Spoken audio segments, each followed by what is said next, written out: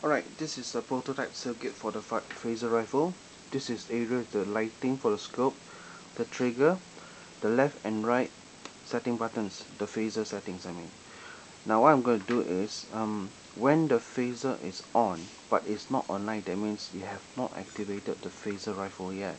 You can't press the trigger or any of the buttons.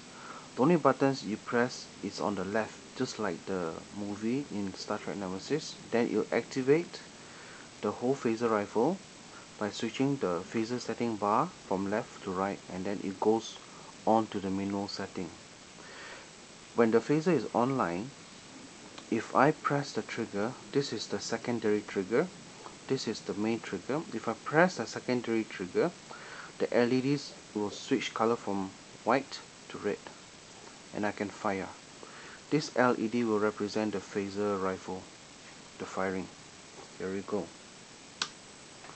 It's online, the phaser is not active. I press the trigger, nothing happens. I press the right setting, nothing happens until I press the left. Right, the LED is on. Secondary trigger, fire.